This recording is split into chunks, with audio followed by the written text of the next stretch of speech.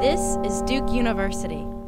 McCorkle, a political analyst and public policy professor at Duke, says one major difference between the Democratic and Republican presidential debates were the number of candidates on stage, with a far smaller number of Democratic candidates in the race. He says the tone and substance of the debates have been markedly different. So the Democrats have an advantage in terms of being able to be substantive and serious. They all have more time, and there's less of a tone of we've got to go sharp elbows because I've just simply got to get in the debate in the Republican.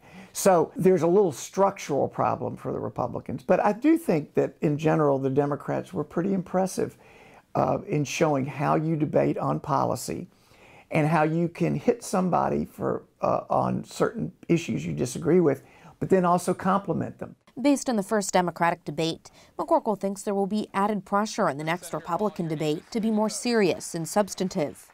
I think the media was impressed with the tone of the debate, the so-called adult tone in the debate.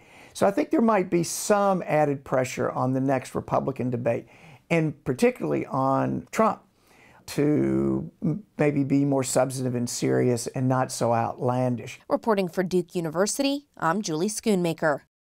Produced by Duke University.